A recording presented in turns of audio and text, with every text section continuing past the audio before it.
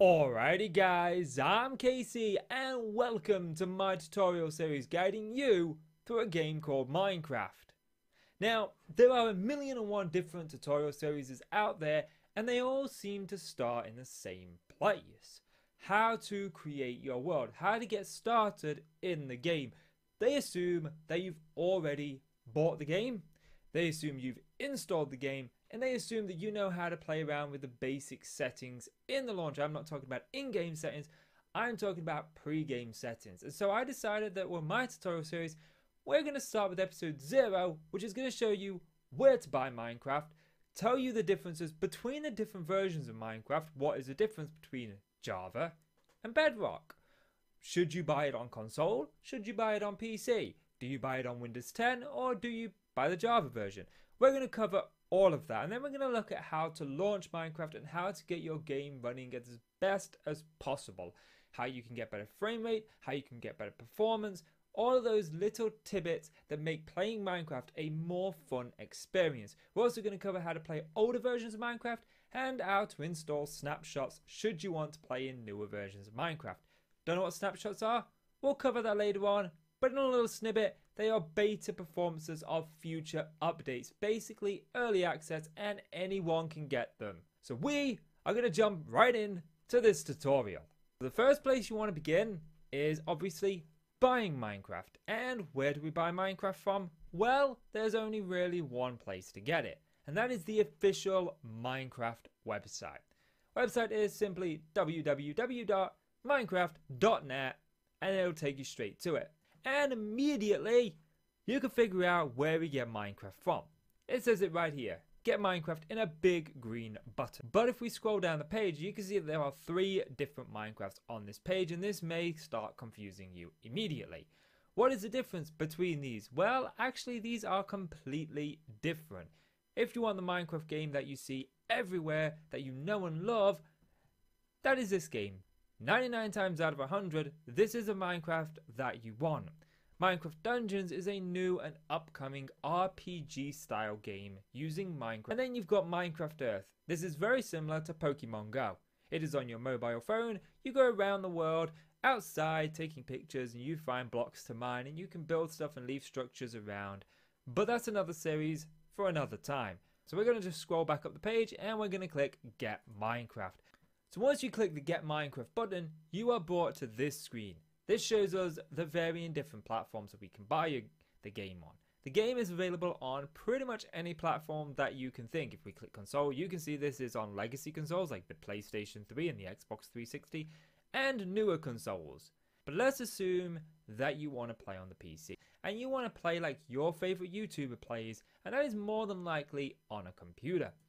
And when we go to the computer, there's 3 different options, and you can click the one that is more convenient for you. Obviously, I'm playing on PC, so I'm going to click PC. But once I click that, I am brought to 2 different versions, and the confusion is real. Which version do we pick? Do we pick the Java version, which calls itself Classic version?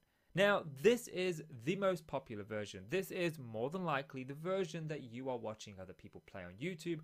The Minecraft Windows 10 edition does support other features that the Java version doesn't do. For example, you could play the Minecraft Windows 10 edition on your PC, and your child or your daughter or your son could be on the Xbox One playing the exact same version, and you could link up. You could play cross-platform. With the Java edition, you can't do that. You can only link up with other people who have the Java edition. Now, don't click away from these videos and think, okay, you're doing the Java edition, I'm doing the Windows 10 edition. Your tutorial isn't going to be useful to me. The vast majority of how to play Minecraft is the same across different platforms. So we're going to focus only on the Java edition, but the tutorial Let's Play will still be relevant no matter where you are. Then you are brought to this screen, and then all you've got to do is click Buy Minecraft. Once you click Buy, it is going to bring up this very simple screen. And all you need to do is insert your email address, insert a password, give yourself a date of birth, or you can just simply log in. Then you need to verify your email address. I'm assuming you know how to verify email addresses. Every website and their grandmother has them. All you do is go to your email, find the link, click it, and it will verify for you. Then buy. insert your credit card details, simply enter the details there and then download the game and install as you normally would any other game. I'm not going to go too much into installing here because it requires me to actually remove Minecraft from my computer to reinstall it, and I'm not prepared to do that with all the worlds and details that I have on Minecraft. Once you have downloaded and installed Minecraft, you will be greeted with this screen, and all this screen requires you to do is simply enter the email address in which you purchased Minecraft with, enter your password, and then log in. Once you've logged in, it will bring you to this screen, and for the most part your screen will look identical to mine. Obviously my name is up here and down here, and if you look down here you can see yourself having all the different installations of Minecraft that you have installed. You can have various different profiles using various different settings. I've got Optifine because Optifine is awesome, and we'll cover that in a little bit. But for the most part, we're just going to go down to this button and click play, and that will launch the game for you. No more things needed. However, you may be a bit of a computer nerd, or you may want to simply make Minecraft run better, or more specifically to your specifications.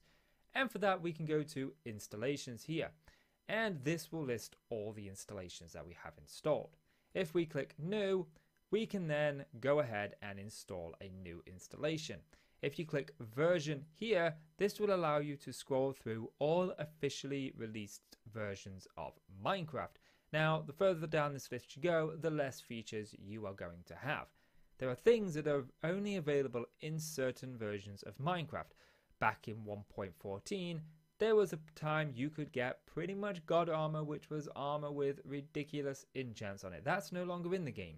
So you may want to play on an older version and then upgrade. Now, at any point during the game, if you decide that you want to start on version 1.8.8, you can go up to all of these other releases as and when you like. However, you cannot go back. So never go back in release order, go forward. We can then set ourselves a resolution, but we can also go into more options here. And this gives us access to this particular line of code here. But what we're going to look at is this number here.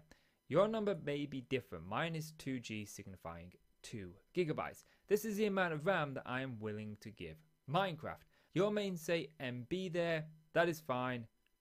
It works. Then we can go ahead and create it. We can obviously name our installation here, and we can also set ourselves a nice little thingy here, a nice little icon for it. But I'm not going to worry too much about that because I have this profile called Optifine, and we'll get into Optifine in just a little bit. Remember in the beginning of this episode I talked about the fact that you can actually play betas. You can actually play what is called snapshots, and if we look up here, you can see that we have a snapshot button. If we click that, it brings up this profile showing us the latest snapshot available for Minecraft. Now, when playing in snapshots, be very, very careful. These snapshots are beta releases, and they really are beta releases. I have played in snapshots before, and I have had a completely corrupted world. I have played in snapshots, and everything has been perfectly okay. The best thing to do is to wait till this latter letter here turns to B. But if we click new here, and we now look underneath this, where we saw the latest releases, we can see that now we have access to all of these different snapshots. And you may notice that there are some pre-versions here. This is the final build before it's released. These are usually riddled with very minor bugs and are perfectly safe 99% of the time. But sometimes they can break worlds. So I must stress, if you are ever playing in a snapshot, you are ever playing in a pre-release, make sure you have backed up your world. Make sure you have a copy of your world. Make sure it is safe. And this is very easy to do. As soon as you load up in a version that you haven't played before, Minecraft will ask you before you load the world if you would like to make a backup. It is that simple, but we will cover backups a little bit later because for the most part you will be playing in the latest release. I know we are in this series, but now we're going to talk about this here. This is called Optifine. Minecraft can be a load on your computer, and this can often result in laggy and low frame rates. And you can do a lot of things in game to change that, but the best way to do it is to simply have a mod called Optifine. Optifine is considered vanilla because it doesn't change anything in the game itself. It doesn't change the blocks, it doesn't change the gameplay. All it does is make it a little bit easier on your computer, and you can often get better frame rate and better performance, especially if you are playing on a low-end PC or a low-end laptop. Optifine may be essential. Just like Minecraft, Optifine has pre-releases. Although this isn't going to damage your world because we can always take Optifine out and it will not touch our world in the slightest. So where do you get Optifine from, and how do you download and install Optifine? Well, let's go and cover that now.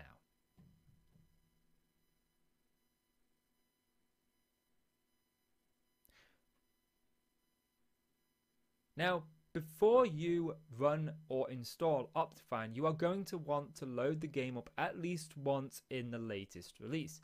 So all we're going to do is click play. Down at the bottom here, it is going to prepare it for us. It will download anything that it needs to, and it will install anything extra that it needs to.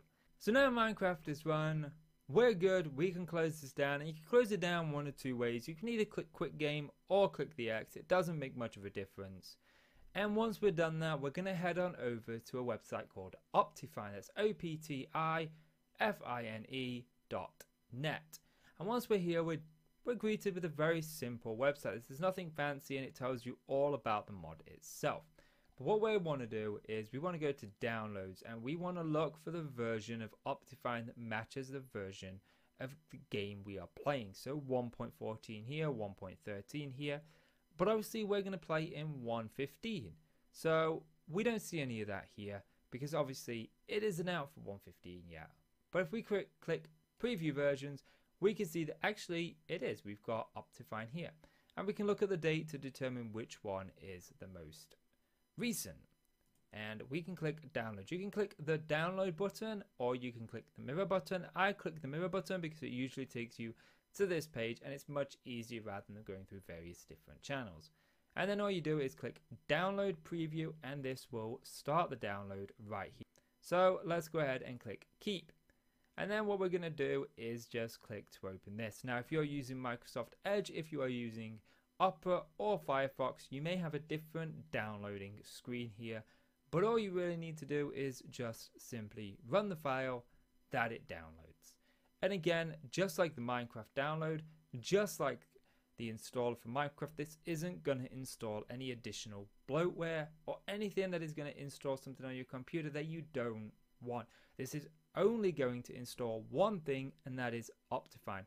And all we need to do is select our Minecraft folder. By default, it is already selected and you do not need to do anything, but sometimes computers can be a little iffy and you may have to go and find it. You can see here where to find it is just simply in your users. Then you pick your user, not the KC where it says my user. Then it's in app data, roaming, and then the .minecraft folder. It's that simple. And all we're going to do is click install. So with that installed, all we need to do now is click the big green play button. I wish they'd give us a big red button. That would be so much cooler. And it's going to do the exact same thing, and it is going to launch Minecraft.